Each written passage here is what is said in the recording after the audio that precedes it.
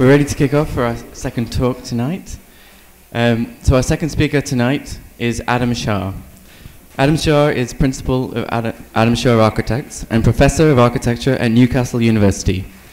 He is the co-editor of ARQ, series editor of Thinkers for Architects, and he's the author of Heidegger for Architects 2007, Heidegger's Hut in 2006, and Reading Architecture and Culture 2012. His talk tonight is titled A House with One Wall. Please welcome Adam Sharr.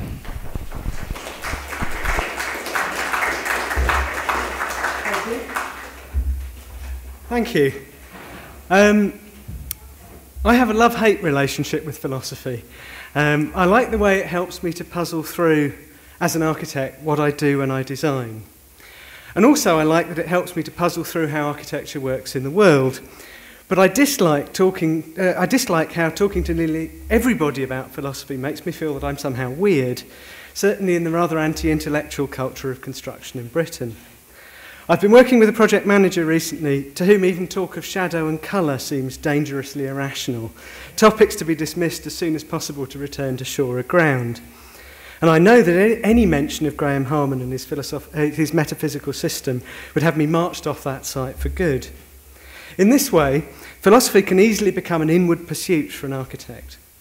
While my first books were about Heidegger, my recent writing has been focused on close readings of particular architectures. I've been following ideas which seem important to me, but it's also work which I can talk about with regular folk that hasn't had them making quick excuses to leave. So I'm immensely grateful to the organisers for prompting me to engage with Harman's work and for the opportunity to spend an evening with you all as consenting architectural philosophers. Now, in the spirit of Graham Harman's strange force fields between objects, I'm just going to let the slides do their own thing while I talk, in the hope that when I come to talk about particular things, the slide will be there. It may not, but that seems to be part of it all. Graham Harman's book, Circus Philosophicus, billed in the blurb as Platonic myth meets American noir, provides the most vivid depictions of his object-oriented philosophy. It's also his most architectural book, I would argue, most obviously because it discusses 6 made artefacts: a Ferris wheel, a bridge, tiny calliopes, an offshore drilling rig, a haunted boat, and a flag with a sleeping zebra, which he uses to illustrate the transactions of the radically object-centred world that Harman has proposed. But it also seems architectural because it chimes with how architects think. The book offers a series of productive fables that allow us to imagine our surroundings differently. This is exactly the kind of storytelling, the production of imaginative worlds, to which architects devote their work lives. Finding ourselves in a construction industry that prefers the quantitative metrics offered by other consultants, the cost certainty promised by quantity surveyors, and the consistent lux levels calculated by electrical engineers, architects can only persuade through their stories. We can't promise that our designs will make a house 72% better or make an office 27% more productive, but we can tell a convincing story about how its qualities, its organisation, its outlook and its interiors can make atmospheres for the client which will feel more dignified, more lively or more productive. It's through the powerful evocation of imaginative worlds that we're able to encourage clients to invest in our designs. And these fictions, which are more real in many ways than the competing fictions conjured through accounting spreadsheets and engineering calculations, remain architect stock in trade. This paper tells a story about a house with one wall. When I first proposed the title, my conceit was that this house could join the Circus Philosophicus. But, while it may be visible over the fence of that particular fairground, I realised that it sits outside its perimeter. The house exists primarily as part of another global theme park, which I will call the Circus Architectura, a fairground that collects together from all 7 continents the disparate artefacts of the architectural canon, some built, some unbuilt, some demolished, as published in books, journals and blogs. The house with one wall was designed by the Venezuelan-born Swiss architect Christian Kerres for a site in Zurich, finished in 2007. I know the house well, although I've never seen it with my own eyes. The time I've spent there has been in the pages of the architecture magazine El Croquis, where I've pored over its plans, its sections and its photographs, admiring the creativity and the intellectual integrity of the architecture. On one hand, the fabric and disposition of the house seem to have a correspondence with Harman's philosophy. On the other, it exemplifies the operations of the circus architectura, the group of imaginary objects which shape architecture as most architects understand it, an architectural universe which exists in architects' minds and whose presence is reasserted whenever those architects design. I will begin with the Circus Philosophicus, with a brief review of Harman's fairground of objects, which is overshadowed by the revolutions of a giant Ferris wheel. I will then address the house with one wall, examining its parallels with Harman's philosophical ideas, and I will conclude with a view of the circus architectura, of which the house with one wall is a part, considering another view of the canon of architecture as a dynamic, shifting force field of objects which is decisive to the imagination of new architectures. So, to the Circus Philosophicus first of all. Harman's philosophical circus presents a picture of the world. His philosophy proposes a total cosmic infrastructure, a world comprised of objects which are always immediately present and whose immediacy goes far beyond their usefulness to us. Harman has extended the account of tools from Martin Heidegger's magnum opus Being and Time, as discussed before, where Heidegger argued that tools demonstrate to us the fundamental presence of our being, to claim that objects are not just ready for us to use or present to our use, but that tool being fundamentally characterises the things of the world and our life in it. All is present reality, Harman argues, constituted by objects in the broadest definition of that word, and there is no background truth. There is no need here for descriptive metaphors. Objects as tools are always themselves, first and foremost. It doesn't help much to think of things being like other things or representative of other things in Harman's universe. Each of the objects, he has argued, rumbles in its depths, unleashing powerful forces in its ceaseless duels and friendships with the others. Harman's philosophical world finds mythical reality in the gigantic Ferris wheel of many miles in diameter that he asks us to picture in Circus Philosophicus. Quote, "The wheel would be lodged in a massive trench in the earth with the hub at ground level. At all times, the wheel would be half above ground and half beneath the surface. Over the course of 12 or 14 hours, the wheel would make a complete circuit high in the air and deep beneath the soil. It would carry thousands of separate cars, each of them loaded with various objects. Some would contain printed documents or zinc and molybdenum Buddhas. Others would be loaded with colourful flags, electric generators, reptiles and birds, miniature explosive charges, bottles of wine, tap dancers, brass bands playing military music, and other entities circling day and night. A series of underground chambers are also part of the wheel's infrastructure, located either side of its subterranean path. These rooms extend the menagerie of objects in the wheel's orbit." Quote, "For instance, one of the rooms would be occupied by the members of a secret society. They have perhaps assembled for a celebration, but with strict orders to wait calmly until the special flag of their group passes by. There are poets writing verse in some of the rooms, their moods affected deeply by all of the objects, but especially by the various musical groups that circle past. Some of the rooms contain rabid dogs that bark at all passing objects, but especially at the cats and foxes that sometimes circle by, pushing the dogs toward a state of frenzy. Let's suppose as well that one of these underground chambers contains the main electric generator for the town above.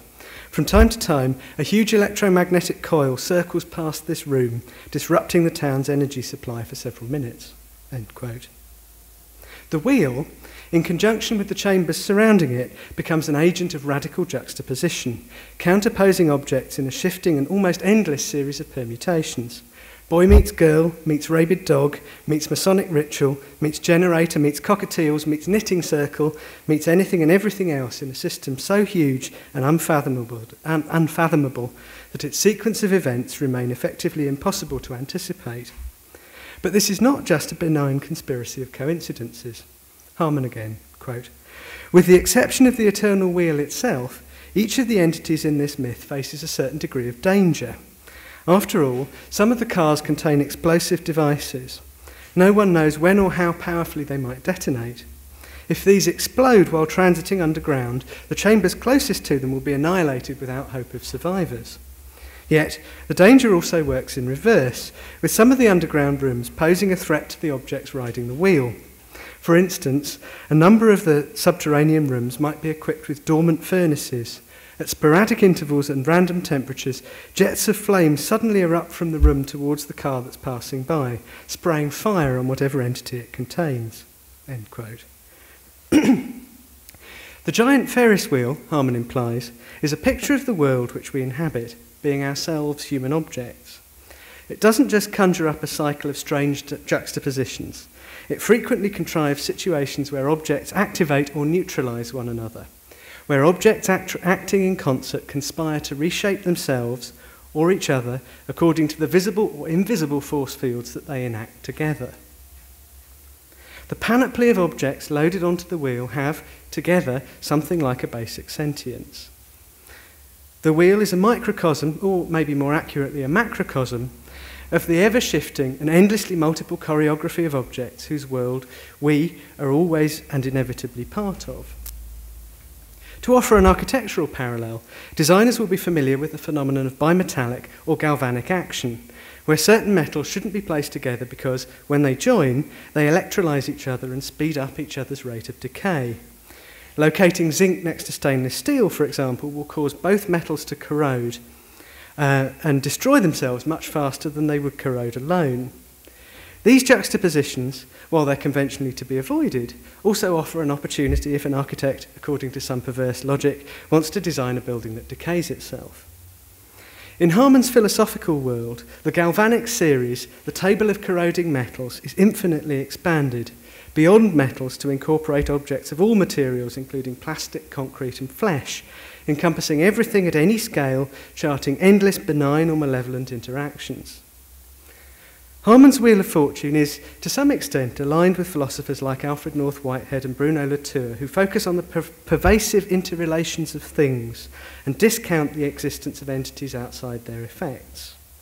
It also, he argues, illustrates the limits of their thinking, that no object, whatever its destructive or benign power, can be reduced solely to the sum of its effects. Actuality, Harman argued, is always more than just potential. An object cannot be exhausted by the various events in which it's implicated. To this extent, any object must always remain a mystery. What needs to be discovered, wrote Harman, is an actuality different from all events, but one that belongs to plutonium, armies, flocks of geese, and Hindu epics no less than to atoms. This picture of an object-oriented ontology inevitably raises the question of what constitutes an object. In Circus Philosophicus, Harman wrote about a calliope, a spectacular steam-powered musical instrument playing sweet and sour melodies slightly out of key, which he found himself sat next to on a Chennai beach. This invincible machine, he argued, is encountered not as a sum of individual qualities comprising an underlying thing, but, rather, is found as a whole, so that the eerie and underlying style of the object imbues all of the isolated songs and notes that emanate from it. An object's wholeness comes about neither by comprising just the sum of its smaller parts, nor by being comprised of a unity of pieces.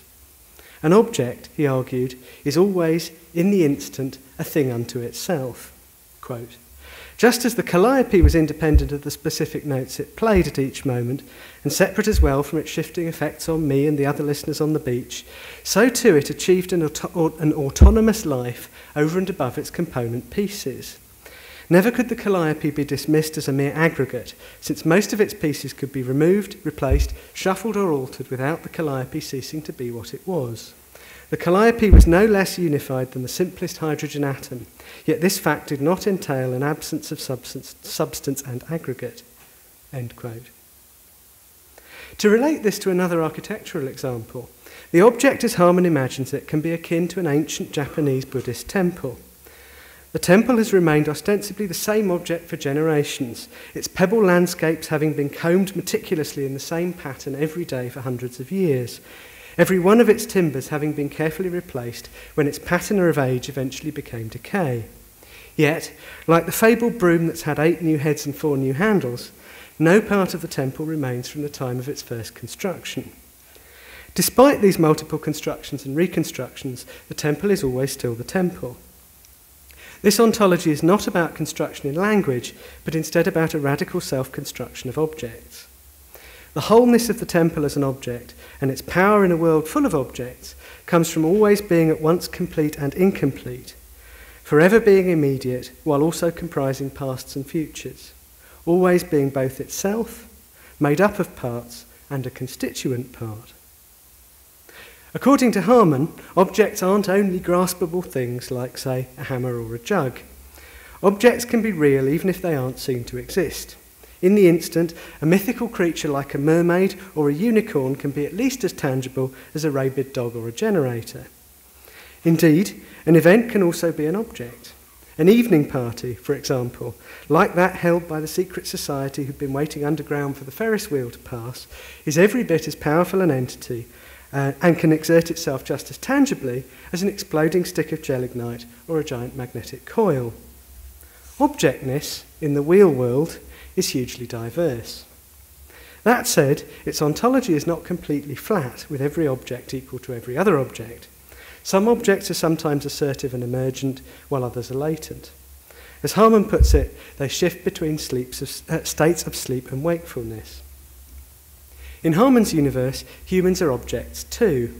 Likewise, so are their encounters, and so too are the cultures that gather around objects. But these human encounters and cultures, like human objects themselves, have no inherent right to special status in the endless shifting matrix of object relations. While architects who deal in the design of things might be quite comfortable with a world where objecthood is paramount, this is where Harman's depiction of the world seems most challenging to many academics. Where, in this picture, is human perception, cognition, and psychology? Where are the long histories of deep cultures? Where are the habits and practices presumed to emerge from them? Indeed, where are agency and political commitment? Is it that, in Harman's universe, humans are merely passive objects caught up in the force fields among objects of which they are a part? At the end of Circus Philosophicus, Harman conjured a mental picture of a zebra asleep by a fire, a reverie inspired by a flag with a sleeping zebra device seen from the window of Bruno Latour's flat in Paris. Everything perceives insofar as it relates, Harman wrote, quote, "When the zebra perceives the abandoned campfire, we have seen that this object is merely phenomenal or sensual. It would be easy to regard this experience, and all others, as occurring on the inside of the mind, that of the zebra. But recall that the zebra's mind is just one ingredient in this situation, and the campfire another. The encounter between zebra and fire is not two things, but also one, the experience as a whole. And when something is one, it instantly acquires the status of object. The world is perhaps filled with countless entities that exist without any current impact and which might never have any. While the fashionable doctrine today is that things are real only because they have effects, in fact, the reverse is true. They can have effects only because they are real." End quote. So it's in the self-constitution of an object, as a rabid dog or a bomb or a party or a Buddhist temple, that it becomes for Harman a one, an entity, an object. And this constitution lends it power in the eternal revolutions of the wheel world. Habits, practices, perceptions, human or otherwise, become real because of their effects, he would argue. This reality, which transpires from something's power to deflect the force fields of inter-object relations, gives it a unity and therefore equips it with object status.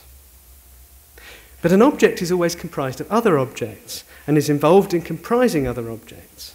Its unity is thus multiple.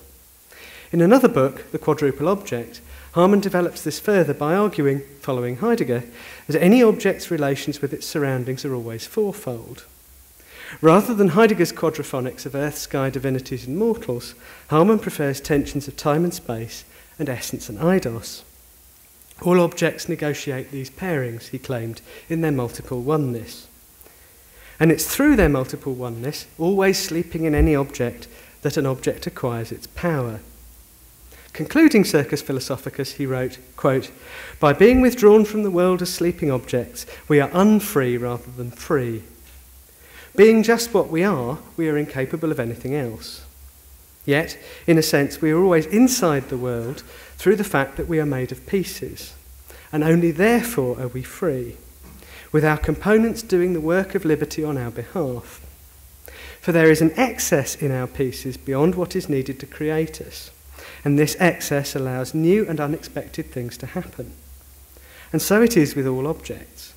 We are awakened neither by our own powers nor by the world outside, but by the swarming landscape within, the pieces we never exhaust or master despite exceeding them. The dormant zebra, like all other objects, awaits a hailstorm from below." End quote. Objects are comprised of multiple latent potentials which may or may not ever be activated. It is this excess, Harman claims, which constitutes an object in its agency, that very agency constituting another kind of object by virtue of its real effects.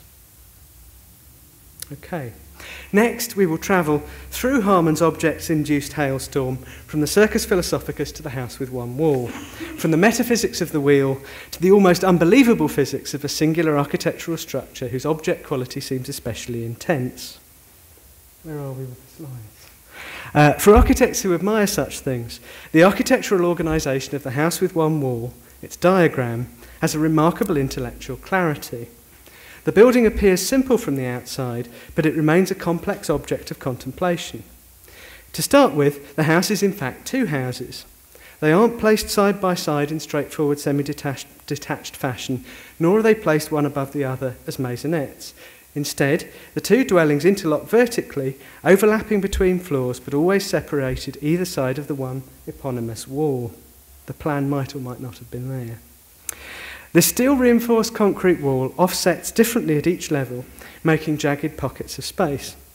Its configuration establishes the interlocking volumes, but, most strikingly, provides a demonstration of structural acrobatics worthy of an agile circus performer. Notably, the house has no perimeter columns or additional structural walls, and the perimeter glazing is a non-structural curtain wall. The concrete floor slabs are therefore wholly cantilevered from the one jagged central wall. The house's structural stability therefore comes only from the floor slabs, working in conjunction with the offsetting cranks in the wall to balance out the forces at work. So you have these three walls at different levels, each offsetting differently, with floor slabs in between, and the balance of them is what keeps the house stable. The house operates right at the edge of structural possibility. It's barely credible physics, making its continued survival remarkable. Its refined structural integrity gives it a powerful integrity as an object. It equips the architecture with an inward logic all of its own. Its system of balance is self-sustaining and largely self-referential. The house has a formidable integrity, a powerful resolution of multiple forces from which it derives a heightened object quality. In this respect, it could be argued that the house with one wall is a Harmanian object par excellence. The one wall after which the building is named is not so much a label or a brand, but is, rather, the object whose oneness makes possible the house as a whole. If the house has a heightened objectness, then the singular object of the wall makes that objectness both possible and particularly evident. The one wall is both an enduring structure and a system of balances poised in the moment. It is at once a thing unto itself, a thing made from separate constituents, the cement, sand and aggregate of the concrete plus steel reinforcement, and a constituent part of a bigger thing. Without its constituents, it would not be capable of doing what it does. And without the wall's singular integrity, resolving multiple structural loads, the house as a whole could not stand. It is excessive, not least in its reduction of conventional four-square load-bearing wall construction towards a more daring and considerably more expensive structural logic. But its excess relies simultaneously on a unity which derives from its own autonomous integrity. Its structural force fields align the house with the wheel world of Harman's metaphysics. The distinctive structure of the house with one wall is such that it almost seems possible to hear and feel the forces at work. In a strong wind, we can imagine the building shifting its weight on its feet almost imperceptibly, slightly compressing the concrete in one floor slab and subtly tensioning the steel reinforcement bars in part of the wall. We can almost imagine watching the deflections at work when a heavy object, a molybdenum Buddha for example, is placed towards the outer edge of one of the floors, seeing the other floors and the wall twisting to compensate. This echoes the architect Adam Caruso's description of how he draws architectural details, how he imagines different materials which expand and contract differently, react to rain and snow differently, and weather differently, while pondering their potential assembly. He said, in an interview with myself and one of my co-editors for a book, quote, "A working drawing to me is incredibly three-dimensional. Through plan and section, I can imagine each assembly and the way the different materials are leaning on each other or groaning against each other. When you think about materials that way, all materials become equally interesting. Steel and aluminium are so different, and sometimes we use them together. People say you shouldn't, but it's not a problem. You do it because one is bluer, one is warmer, and one is softer." End quote. The direct material consciousness that Caruso evokes, as an architect who, in the spirit of Harman, seems willing to wager on the galvanic series and let the material effects of steel and aluminium loose on one another, is also at work in the house with one wall. The raw materiality of the house is evident. Importantly, this raw materiality is intellectual as well as visual. Its groaning and shifting physicality is palpable, inherent to its diagram, and vital to its constitution. And this raw materiality reinforces the house's heightened objecthood. It is perhaps no coincidence that the one wall and the house that it supports is made primarily of concrete. The glass curtain, although it gives the building its external appearance and keeps the weather out, is subsidiary, both structurally and conceptually. Concrete is a strange material, simultaneously solid and elusive, as Adrian Forty has noted. Quote, "From many of the usual category distinctions through which we make sense of our lives, liquid and solid, smooth and rough, natural and artificial, ancient and modern, base and spirit, concrete manages to escape, slipping back and forth between categories. To say that concrete has a tendency to double, to be two opposite things at once, is not a particularly original observation. Many other commentators on concrete have noted the same thing, though. But they have often been, many other commentators on concrete have noticed the same thing, though they have often been at a loss with what to do with the inside." End quote. A liquid which becomes solid, concrete is usually given its shape by the formwork into which it's poured, regularly displaying the impress of the shuttering material. Yet it also has its own material properties which determine how it flows, sets, and how it acts when dry. Seemingly self-reliant, it's only really liberated in association with other materials, aggregate and, especially steel, which, as hidden reinforcement, greatly extends its structural capacities.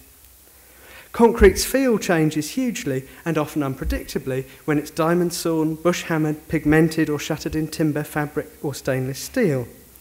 So concrete isn't just given form by architects and builders, it's largely self-determining, sometimes on its own, sometimes in association with other materials, in its surface characteristics and its depths.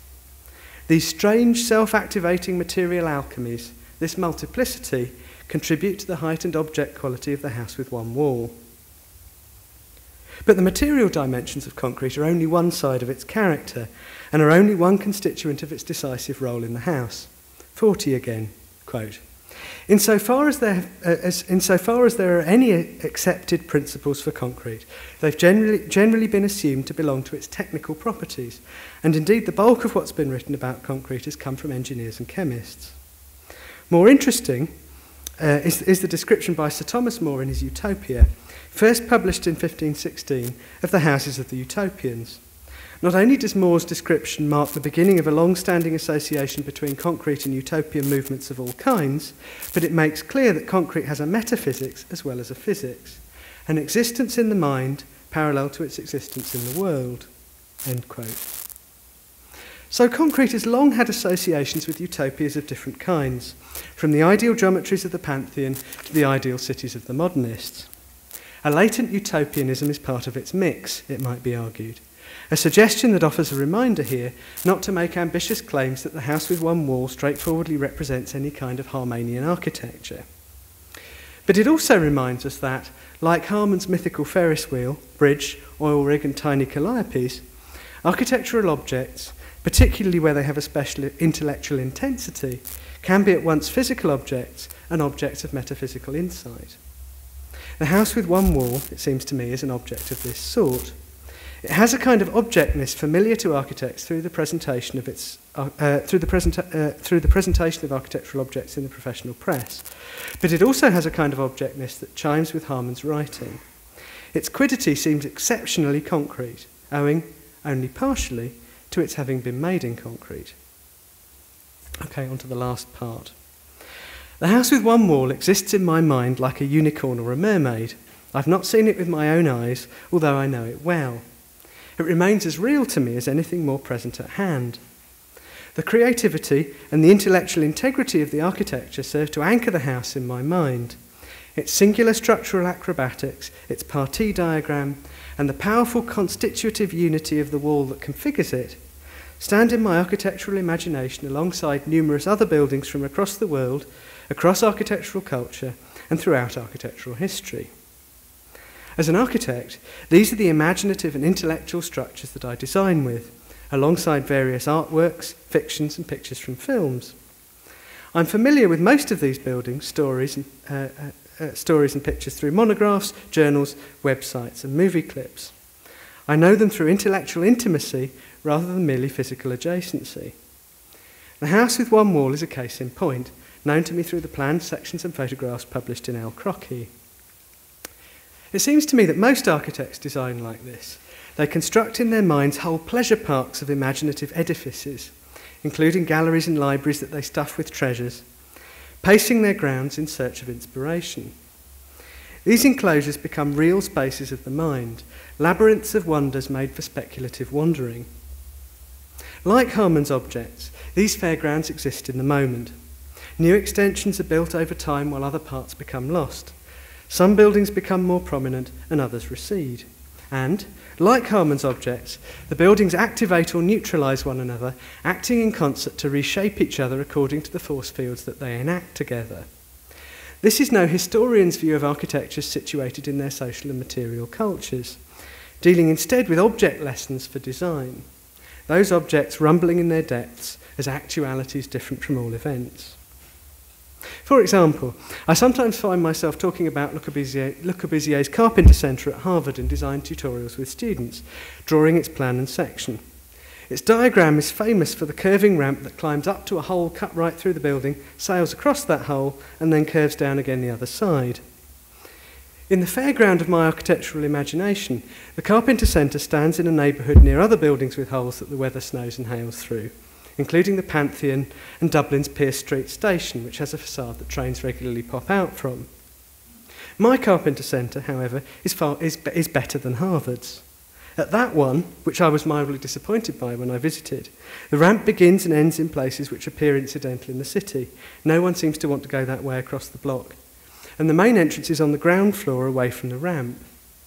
In my Carpenter Centre, the ramp is an important route in the city, regularly used by locals, and the main entrance to the building is located off the ramp where it pierces through the block, which is where the building seems to signify that it should be. To me, this object is clearly the right Carpenter Centre, a more satisfactory fulfilment of the promise of its diagram. So that's the one that I tell students about. Also particularly real in my imaginative pleasure grounds at the moment, because I've recently finished a book about it, is Leslie Martin's unbuilt design for London's Whitehall, a grand plan published in 1965 to demolish most of London's historic government district and replace its 19th century palaces of state with a ziggurat section megastructure built in concrete. By no means modest in conception, scope or scale, it would have spanned the roads into Parliament Square, reframing the Houses of Parliament and Westminster Abbey. It was conceived as a symbol of a scientific, purposeful and meritocratic 1960s future, whose other trophies included Concorde, the moonshots and the Post Office Tower. It's an object of fascination because it stands for a welfare state Britain whose architecture is being erased just as its liberal values are gradually being eroded.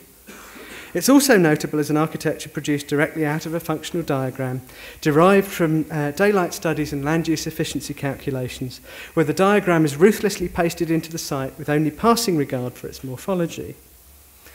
In my pleasure grounds, a broad public arcade that Martin designed for Whitehall, through the megastructure from the Thames to St James's Park, connects, both physically and intellectually, with the ramp through the Carpenter Centre, conceived at a similar time according to similar values.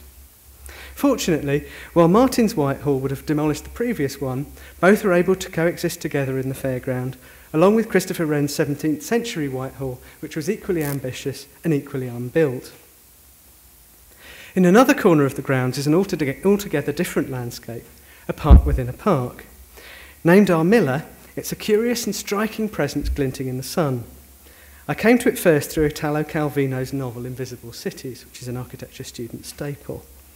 Long abandoned by its residents, Armilla's buildings have crumbled away to leave only the plumbing, the wash basins, WC pans and bidets, and the pipes that connect them hanging in mid-air.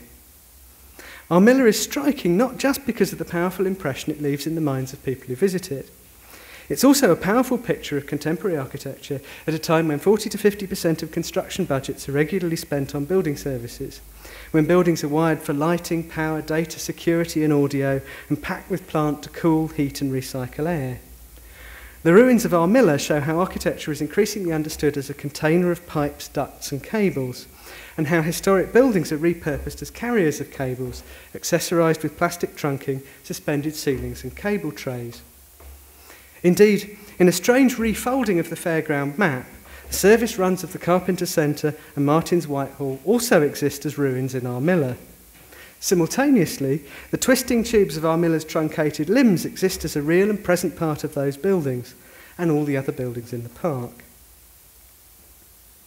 These three edifices, the Carpenter Centre, Martin's Whitehall Plan and Armilla, which could be categorised superficially as built, unbuilt and fantasy, stand prominently in a complex mental landscape which I walk around regularly and which feeds my designing imagination. The grounds also incorporate the house with one wall. Each building has a heightened object quality. Echoing Harman's wheel world, they all have a special intellectual intensity at a particular moment in time. They're simultaneously singular and multiple, past and future, present and real.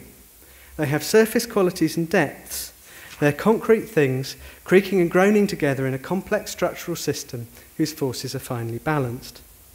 The same buildings coexist simultaneously in other architects' imaginative pleasure grounds, although they're configured differently there. Just as my house with one wall oscillates between oneness and multiplicity, balancing complex forces in a momentary structural unity, so another architect's house with one wall might be a housing typology or an exemplary curtain wall. Just as my Carpenter Centre is a diagram of a building with a hole in it, pierced by a ramp to be improved by shifting the entrance and reconfiguring the territory around it. So another architect's Carpenter Centre is an assembly of brise-soleil or a colour palette. None of these Carpenter Centres, or houses with one wall, are the same, and none of them are more or less concrete than the versions of them published in the magazines or the ones which stand in a Harvard street or a Zurich suburb. These buildings, which exist in architects' imaginations, may prove more powerful than the ones in Massachusetts and Switzerland, however. Their reality derives from their effects. They are detonating generators on the Ferris wheel of design. Their parts are waiting to explode into as yet unimagined architectures, although their consequences are too uncertain to predict. As real imaginaries, tangible fictions, they're ready to exert their power, generating unexpected force fields between them and with other objects in the world. Thinking the canonical objects of architecture in the light of Harman's wheel world, picturing them as constituent parts of the charged object of design imagination, helps to reimagine the architectural canon anew. The Circus Philosophicus makes a powerful case for what I would like to call the Circus Architectura, the group of imaginary but concrete objects which shape architecture as most architects understand it. The architectural universe that exists in architects' minds and whose presence is reasserted whenever those architects design. Following the lessons of cultural studies, we've become accustomed to condemning the canon because of what, who, and where it excludes. But this is to imagine the canon as a static edifice rather than as the sum of shifting force fields. It forgets that those force fields can change in new and unpredictable ways when dormant background objects become recharged and burst forward, disrupting the equilibrium.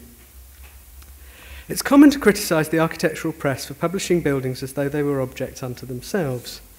Buildings are usually depicted in isolation, empty apart from a handful of specimen furniture objects, with untidy surroundings and unruly occupants cropped out in order to maintain some fiction of pure architecture. Drawings are cropped tightly to the object and seldom easy to read in context. It's often claimed that architects fail to engage with real people in real contexts, making over self-referential architectures because the press encourages them to think of buildings in terms of the images that photographers shoot. But this is also how architects' imaginative pleasure grounds are constituted.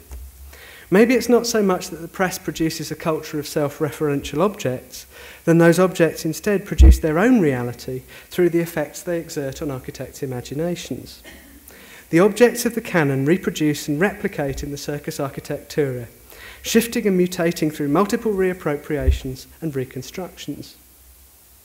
Numerous houses with one wall, in conjunction with countless other architectural objects, spark off each other to produce types and variants at other scales, in other contexts, and for other clients. It seems entirely appropriate to constitute this concrete universe of the architectural canon as a circus. It has its high-wire acts, halls of mirrors, freak shows, and disappearing women. Like any circus, it's simultaneously spectacular and intimidating, delightful and repulsive, highly regulated and lawless, of the real world while conjuring up its own alternative reality. New acts join old ones, and old ones retire. Like any fairground, we enjoy being amazed by the Circus Architectura. Most people like visiting, but few would want to live there. Graham Harman and The House with One Wall help us to see these objects of the architectural circus in their place as a heightened reality. The circus remains surprising, anarchic and vital, a necessary part of the designing imagination. We should be careful what we build there, but we should never dampen its spirit. That's it.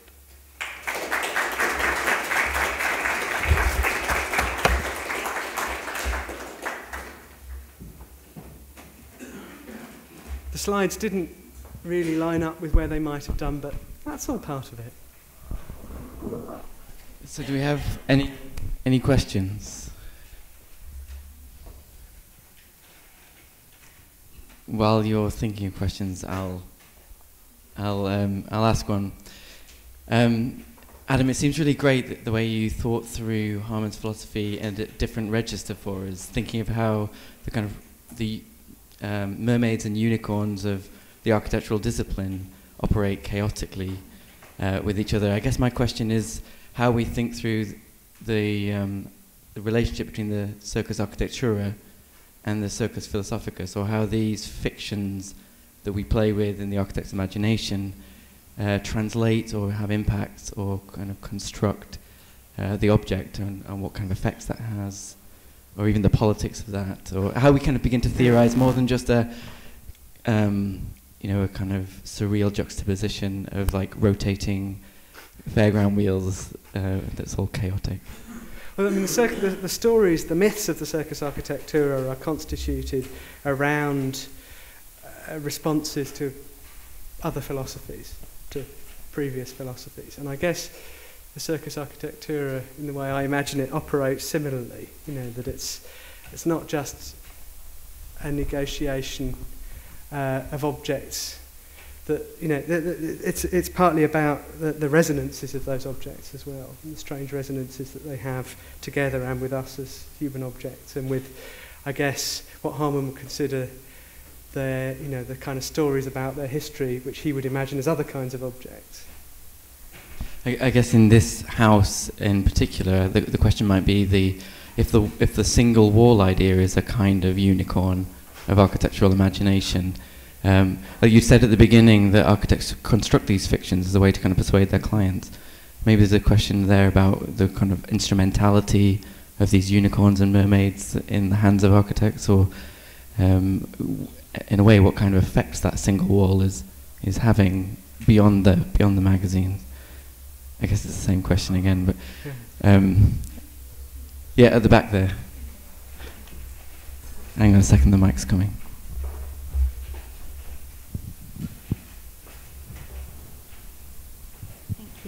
Thank you.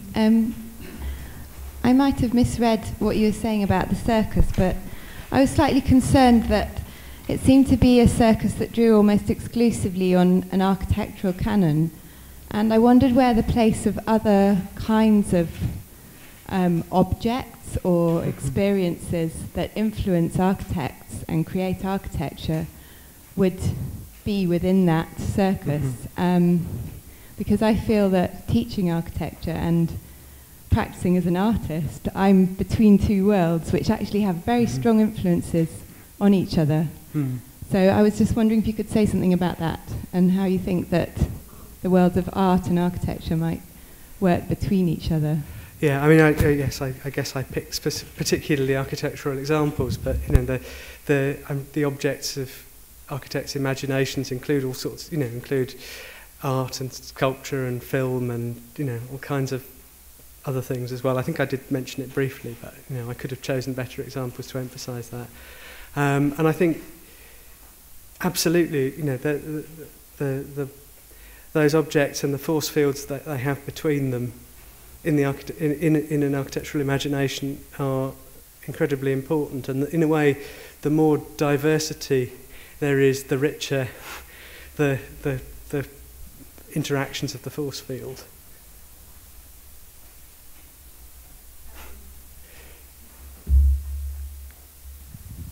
But in a way, when we're talking about objects, film is a very different thing to an architectural element. So I just wondered if you could, I mean, I'm quite new to Harman's work, but so am I. If you could explain how you thought that those different kind of influences might fit within the philosophy that he's kind of proposing, because they're not all objects, actually. I mean, well, I think for Harman they would all be objects of different kinds. I mean, one of the things that I've been trying to, it's really interesting in grappling with Harman's work is the way that everything is an object, even agency is an object of a kind, or and you often feel that he's struggling quite hard to try and make everything into an object. But you know, I guess trying to answer it from a Harmanian perspective is quite difficult for me. There are probably other people in this room who could do it much better. But I guess the material qualities and the inherent objectness of each object is always hugely diverse, and therefore, the interactions between things are equally diverse. Thank you. Hi. Hi there. That was really enjoyable, thank you. I think you're right to pick on Christian Carrez. I think that he and Harman exhibit a similar cultural phenomena. It was really refreshing at the penultimate Venice Biennale, after having been assaulted with what a friend of mine called stormtroopers' cod pieces in lieu of Deleuzian, I don't know what it's supposed to be, but it was basically a load of bollocks. And then suddenly there were these kind of pure objects that seemed to relate to architecture as a discipline. And the thing that was refreshing about reading Harman and seeing Carrez and Olgiatou, a new group of Swiss architects dealing with structure as a way to make space, is the thing that leaves me slightly lacking, which is that whilst the house that you've described is interesting intellectually as a typology, as far as I'm aware, it was a speculative development without a client. And so it operates a bit like the kind of speculative realism that Harman engages in.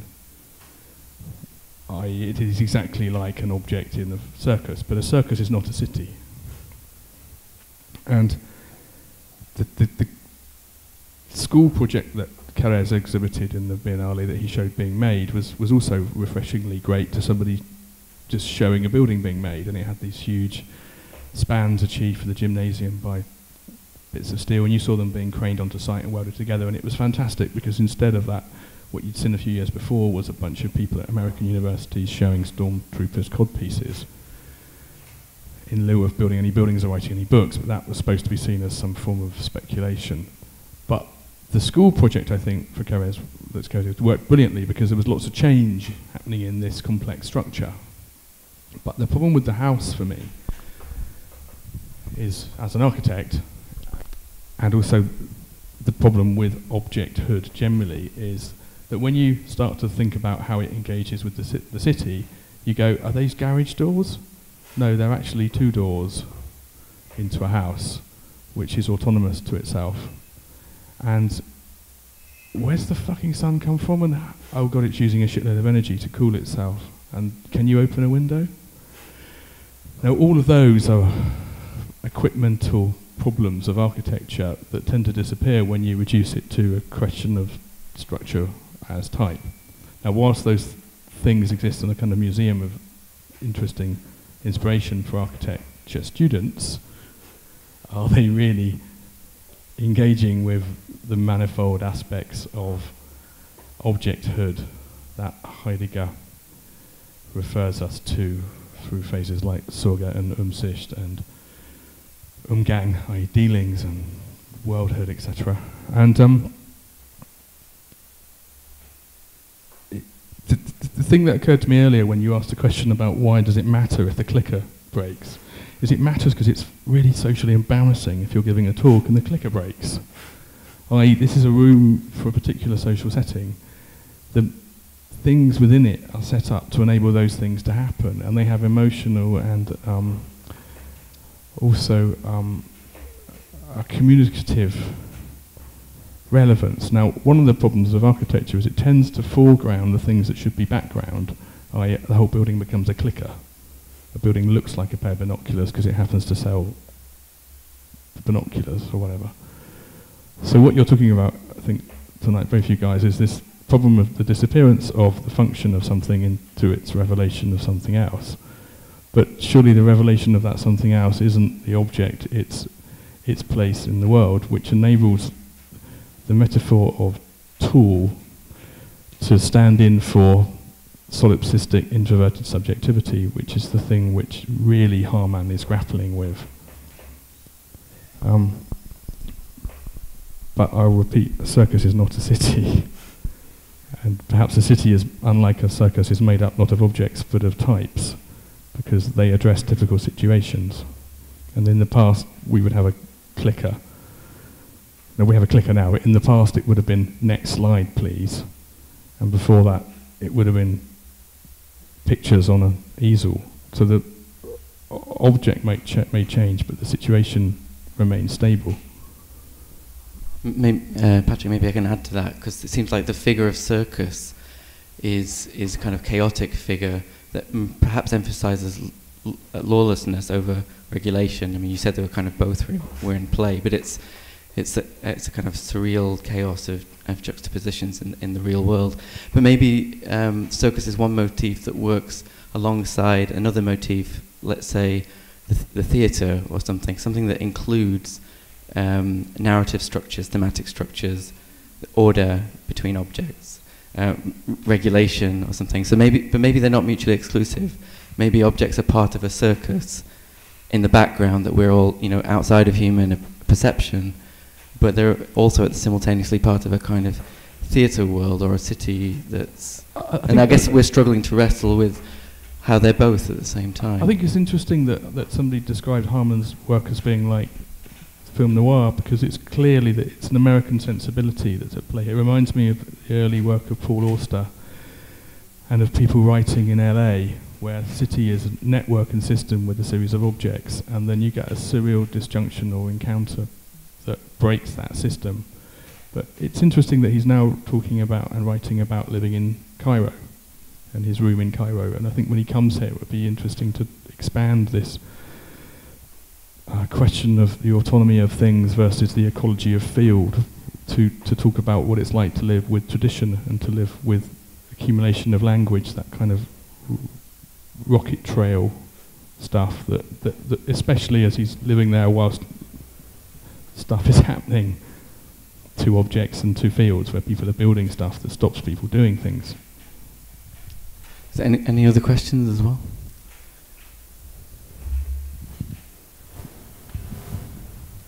Jonathan over here.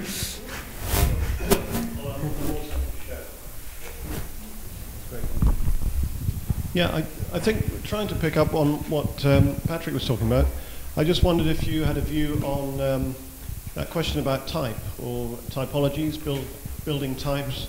I mean, there's something in terms of a kind of urban language, if you like, a kind of sense that we can kind of navigate unfamiliar places through some kind of recognizability, you know, that the building types have. But I wonder if in Harman's whole system, or its philosophy really, that there's room for classifications of objects into types.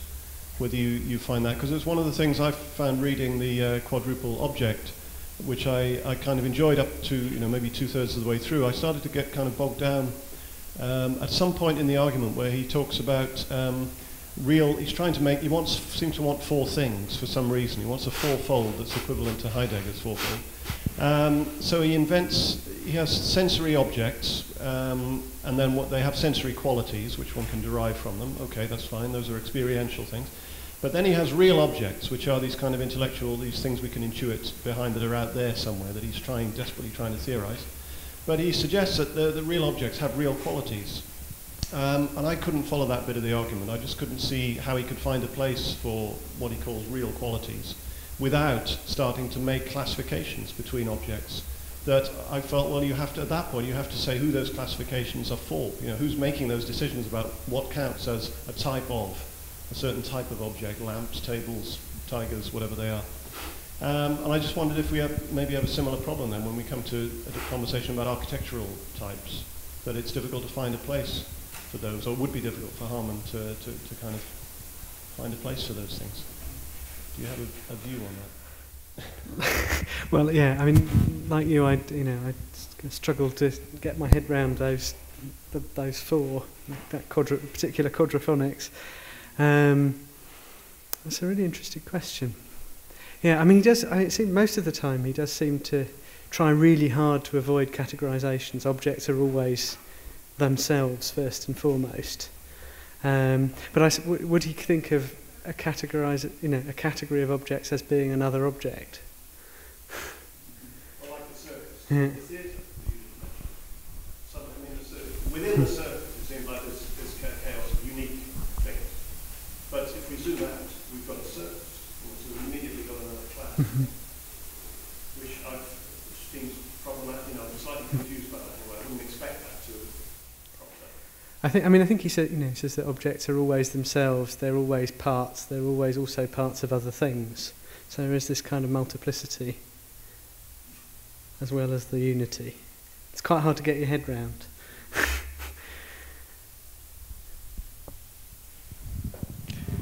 I have a question. Yeah, go on. Well, it's about juxtaposition of objects, because as you have been exploring in the Circus Philosophicus, Graham Harman seems to love describing all these very different objects coming together and creating these new objects. And it's also something Jonathan picked up on was the entertaining quality of these examples and scenarios. And I was wondering if how humour fits into this ontology. Quite a general question. It should. I don't know if I have an answer to that. I'd like to think about it though. Well, yeah. Question at the back there.